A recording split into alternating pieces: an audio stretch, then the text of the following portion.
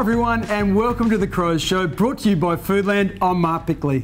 And I'm Alana Smith. As we count down to the business end of the AFL season, players and coaches strive to make every week a winner. Coming up in today's show, one Kelly to another, valuable lessons on the road to a football future. And the big change looming for draft night, a test of nerves for players and clubs alike. But first, for Crows fans, football at Adelaide Oval is as much a sensory experience as it is a sporting spectacle. The game obviously occupies centre stage, but it's complemented by a continuous audio-visual display as well as fireworks, giving the crowd a complete entertainment package. The whole show is a joint production between the club and KOJO Marketing. Well, I work for a company called KOJO that basically look after all of the screens and the LED ribbons, the lighting, the audio, all of the show that basically is put on for a game day, particularly focusing on the pre-match, but we also do all the in-game coverage, replays, all of that kind of thing. We want to bring the fans the best experience, most engaging experience we possibly can. I think people will be surprised at the size of our crew. It's up to 20 people, usually, depending on, it'll be 15 to 20, depending on the scale of the event. So we have camera operators, we have 3 camera operators with vision switches, video replay people, graphics operators.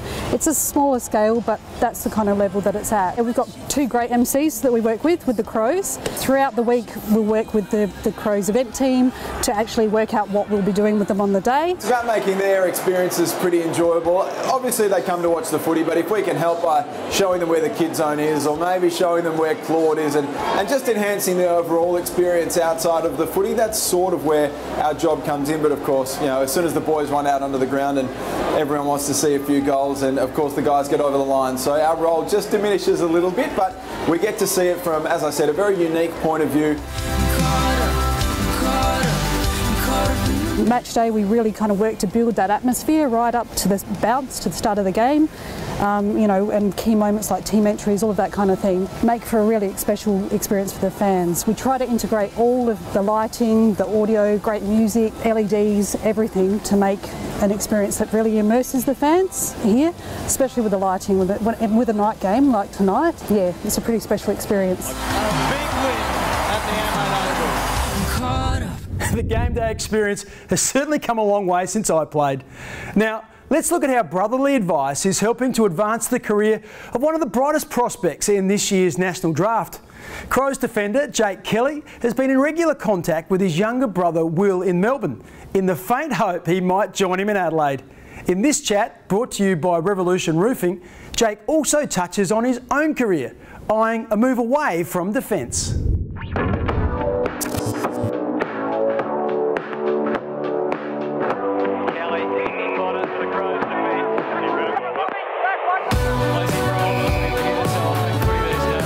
Recent Under-18 National Championships were another opportunity for Will Kelly to showcase his potential.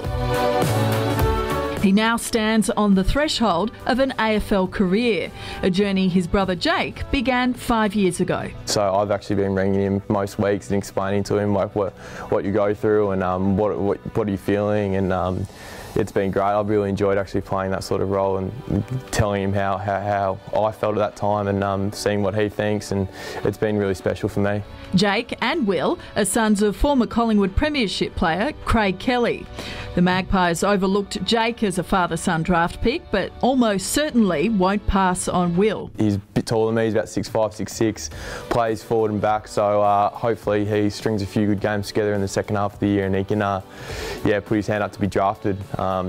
I don't think Collingwood will let him go though, so he might not end up here, but fingers crossed. Oh, that is a wonderful mark from Kelly. After 7 years playing as a defender, Jake is keen to move up the field, something the Crows tried against the Eagles. Well, I've been an autopilot at times over the last 2 years because I've played back so often. You sort of just automatically know where to set up, where you've got to position yourself. So I think suddenly going into a new position like the wing, you suddenly have to start thinking about it more, and it's a good challenge. On the wing, Jake can also exploit his exceptional endurance ability, last year winning the 2-kilometre time trial. I think you've got to embrace going to a new position. If they want you to play there, you've got to just go, yep, sweet, let's do it. Learn as much as you can. I've been watching vision of guys like Paul Seedsman, who play the position really well, and this year's having an amazing year, so I can learn off guys like that. When the Kelly family watches this year's draft, they'll almost certainly see a dramatic change in the way the event is conducted. The AFL is likely to follow the lead of major American sports and introduce live pick trading. It will certainly make the night more complicated for list managers and recruiters like the Crows' Hamish Ogilvie. The recruiters may not be at the location where the draft is. It could be like that. We could also have trading up until the draft, so that adds a different aspect to it. I would anticipate maybe more live trading of picks in the early rounds of the draft. That'll go over the first night, and then this looks like the second 2 rounds in the rookie draft will be on the next day. I think it'll be this year. We'll certainly, I think we'll trade on the night. We haven't got the go from the AFL yet, and we don't know exactly how it's going to look, but we're pretty sure in some fashion it'll be in this year. So Mark, we've heard from Hamish there. How do you see it working? Well, it's certainly going to make it for an exciting night. I guess basically the difference will be is no matter where your team's picks lie, there is a chance. Let's take the Crows, for example. They could bundle up a number of picks and on-trade them to one of the clubs that have, let's say, the top 3 picks to get that player they really want. So you might tune in knowing your team has a pick higher up, but they could bundle them together and you could potentially get to the pointy end and get one of the very best players. Yeah, exciting prospects. So you're in favour of the concept? Yeah, look, I think it's going to be fun. It will elongate the night a little bit, but in terms of, we know who the top 4 or 5 players are, particularly this year with some South Australian talent right at the pointy end.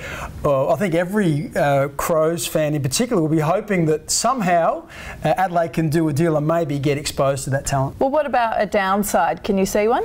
Well, I think the only thing is it'll be quite complicated, so people tuning in for the first time may be scratching their head saying, how does all this work? Of course, you've got trading of future picks, for example, but the only other thing I would say is it may take a little bit longer than what we're used to. If they're allowing 5 or 6 minutes each pick for the trading of picks, it could be quite a long night. Yeah, it sounds like there could be a fair bit of theatre around it, and it could really turn into quite a big event. Well, if you look at the US as a lead, most certainly it is an event there. They sell tickets to actually go along and watch it live, and then it plays out around the country. I've seen footage of bars, particularly in the club that has the #1 pick, and they all explode when they get the player they want. So I think over time, certainly it'll become more of an event. Yeah, look forward to seeing how it plays out. Thanks, Mark. Of course, it will definitely add to the nerves of young men on the night.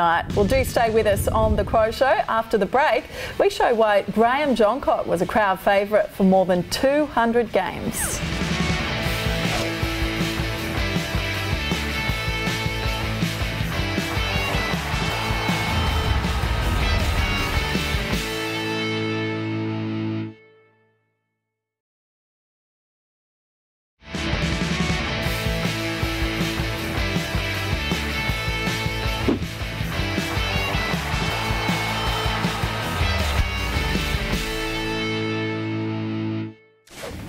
Now, in a year when injuries have severely tested the club's depth, the absence of Brodie Smith has been significant.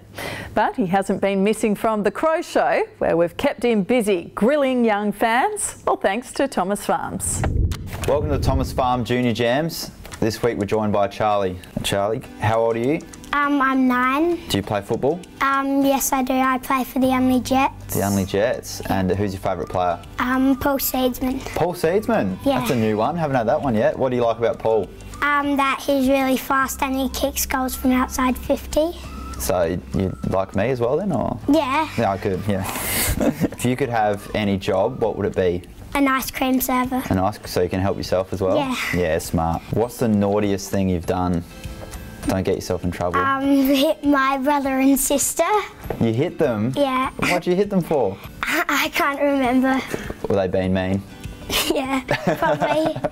If you were a millionaire, what would you buy? Heaps of footy cards and AFL training equipment. AFL training equipment? Yeah. That's good, so you can come join the Crows? Yeah. Yeah, nice. And if you did join the Crows this week, what position would you like to play? Midfield. In the midfield. So who are you going to take out of the midfield so you can play? Atkins. Atkins? Oh, you didn't even think about it. Cop that, right? Thanks for joining us, mate. Yep, thanks, Brodie. Good work. And if you want to join up as a junior member, it's not too late to head to 19thman.com.au. Of all the players who've worn the Crows colours, only 15 have notched up 200 games or more. One of them is Graham Johncock, who started as a small forward but later became a resolute and reliable defender, delighting fans with some great grabs. In this High Flyers segment, brought to you by Flight Centre, Graham relives a classic moment against Essendon. Fletcher goes long. John I have seen it a few times on YouTube, I'm not going to lie. on the second grab. Obviously, being a defender, one of my strengths was being able to read the play when the ball was transitioning down the ground. And I remember Dustin Fletcher, he had that big, long, raking kick on him, and I just happened to read the play and come off my man, and I went up and stuck the knee out and got a little bit of extra push off the opponent. And lucky enough, I didn't actually grab it fully on the first grab, but it actually fell in my lap, so I was pretty lucky, I guess, to actually get the mark. Brodie loved it. Took a few of those himself. Everybody looks at Modra and the Birdman, and I played with Bird, and he was just a freak of it, and he did it every second week. Burton! Oh! It's one of the marks of the century! Nobody in the history of the club could ever match that besides Mod, so pretty unique talent those two have. Douglas, little kick to John Cobb. He can get it and go. He's got plenty of power. He was the sub. He's kicked the goal. And later in front. The game today is a lot more congested. A lot of teams get all numbers back, which makes it hard for forwards to actually get a bit of space to run out and jump at the ball. And there is also a lot of shepherding, defenders holding their play forwards down and allowing the third man in. So, as a forwards point of view, I wouldn't want to be forward playing these days. In the end, you just don't kick it those much because they're going to get it. Graham called time on his AFL career in 2013, but at the age of 35, he still plays for his old club, Mallee Park, in Port Lincoln. For him and all other Crows players, there's nothing better than belting this out. We're the pride of South Australia. Shortly, the story behind the song.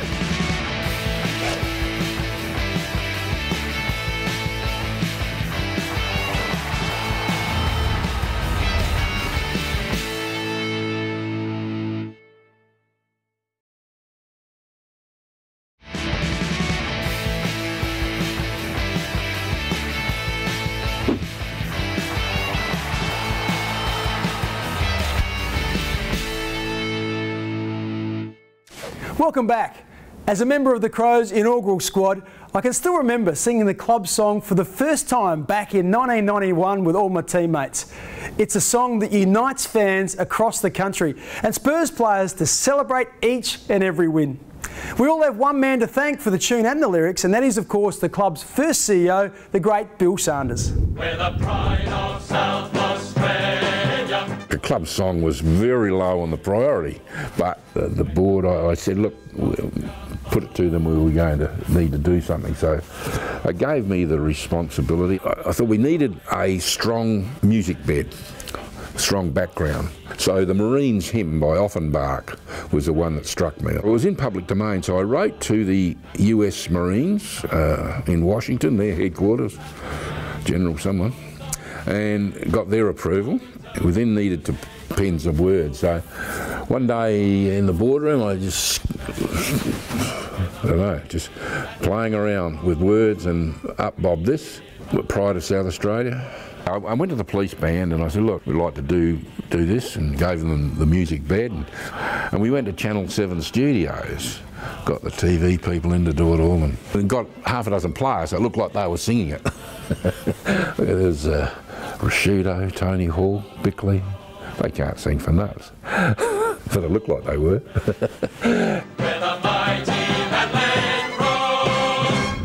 The AFL recorded an updated version of the Crows song to launch the 2018 season, but the club rejected it. Now, if you've been following our new Crows Show Twitter page, you'd be aware that we were giving away a signed Guernsey. Well, we can reveal on the show today that Annika Ranchard is the lucky winner. So congratulations, Annika, and thank you to all those who entered. Remember to follow us at The Crows Show to keep up with the show and look out for more competitions in the near future. The importance of physical exercise in maintaining a healthy mind has long been recognised, but the concept is now supported by scientific proof. In this segment, Amy Nielsen from the Breakthrough Mental Health Research Foundation talks about the evidence and introduces us to an app they've created to help people achieve the ideal lifestyle. So as we know, there is a link between physical activity and physical health. So physical activity helps prevent against diseases like cardiovascular disease, dementia and stroke. But a lot of research recently has shown that there is a positive link between physical activity levels and mental health. So the app we've created together with the Breakthrough Foundation is designed to help detect mental health symptoms in real time. So what it does is that it uses a mobile phone's data, so it looks at the GPS location, the pedometer streams, the motion sensors, and it uses all of that information along with a person's entries about how they feel, how they slept, to then go and determine the early warning signs of mental health. Kind of helps a person to reflect on their own behaviours and their own thoughts, and then they can make changes from that. There are more than 800 players on AFL lists, so who would you choose as the complete footballer with the best combination of skills? It's a question we'll explore after the break.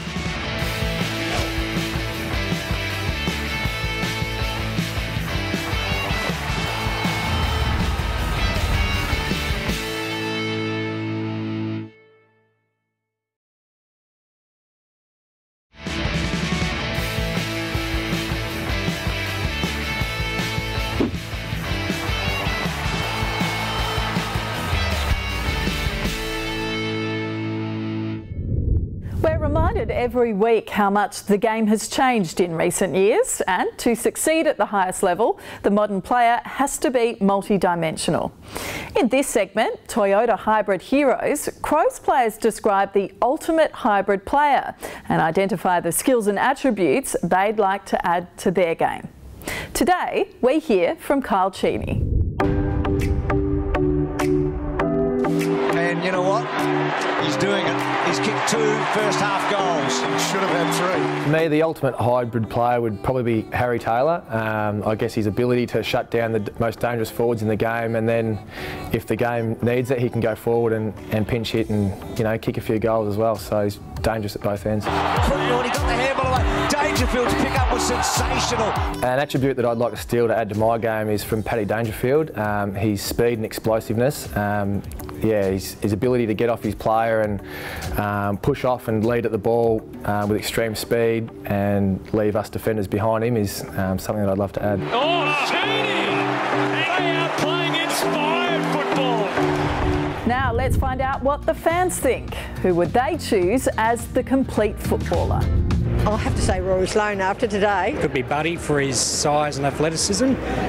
Could be like Talia, maybe Rats. Eddie, you can't go past him. He's pretty reliable. Probably got to say Dusty Martin, I suppose, yeah. Let's stay with the fans and look for our crow in the crowd. Looking, why don't we settle on you? If you recognise yourself, contact the club by 5 p.m. on Wednesday. Be ready to show some photo ID and you'll receive a merchandise pack from Toyota.